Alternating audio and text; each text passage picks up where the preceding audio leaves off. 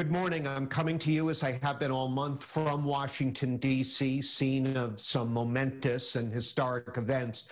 Here to help us sort through what is happening and what's likely to happen next is the second-term representative from the 3rd Congressional District, Representative Lori Trahan. Representative, welcome. Thank you, John. It's good to be with you.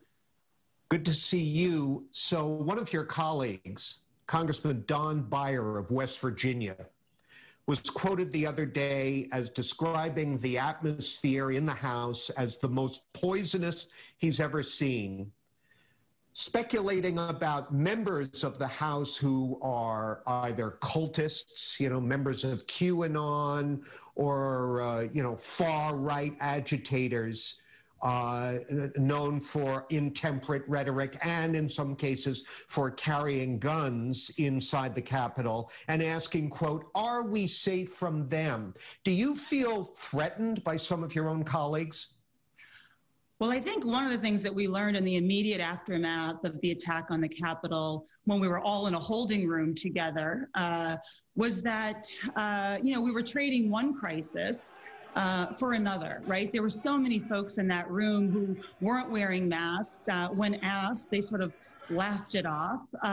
And that is the tension right now that's in the Congress. We've gotten so many folks who have contracted COVID-19, probably as a direct result of being in that room.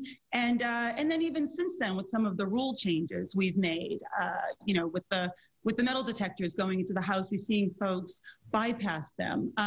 This is a deliberative body where we're doing the work of the people, also setting an important example for people all over the country. And it's alarming. It's maddening to see so many members act irresponsibly and dangerously. So we did put forth some legislation, some rule changes to actually apply fines to those members who are completely disregarding the rules of the House of Representatives.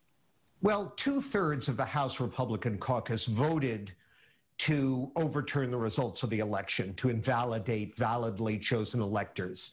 I imagine, you correct me if I'm wrong, that among that large majority of Republicans are individuals who may be friendly with or have worked with. Can you work with any of them going forward? And if so, how?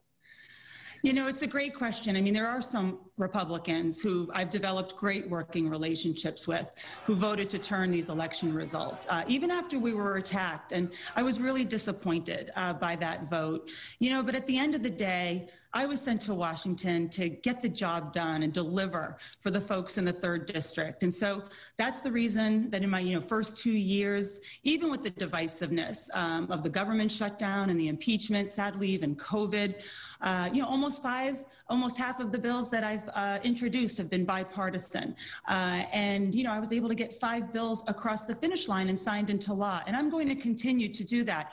What I can't tolerate is when members get on the floor and they spread lies and conspiracy theories, and then those speeches are disseminated by a media ecosystem that is truly changing hearts and minds across our country and creating 2 sets of truth in our country. That is where we need to hold members accountable. Well, we have to take a break, but briefly, what do you want to see happen to members who do that in the future? Yeah, so I think we have to look at what those consequences are. Certainly, we've taken away the ability for people to speak on the floor. We've taken away the ability for people to serve on committees.